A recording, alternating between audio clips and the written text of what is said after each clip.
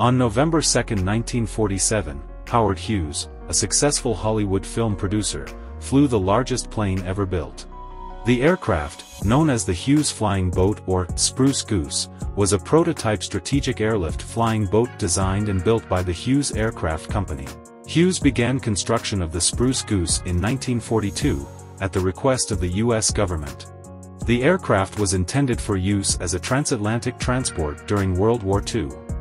However, the war ended before the Spruce Goose was completed.